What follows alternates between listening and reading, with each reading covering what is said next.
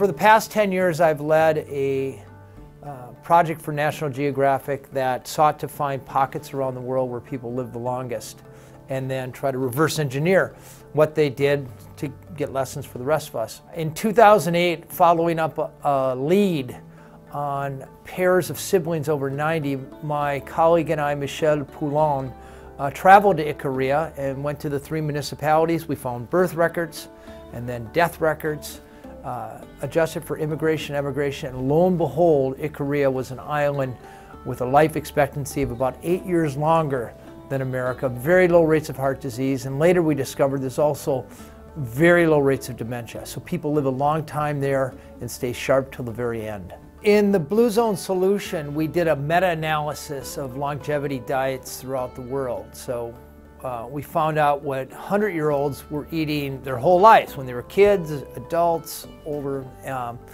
And Ikaria pretty much follows the rest of the world when it comes to the pattern. You see about 90% of what they eat are plant-based foods.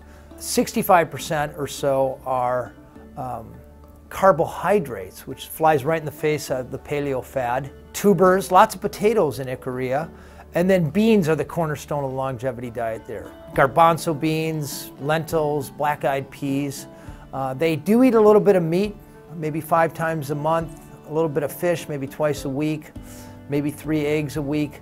But overwhelmingly, the lessons they teach us is how to make plant-based food taste good so you eat it every day.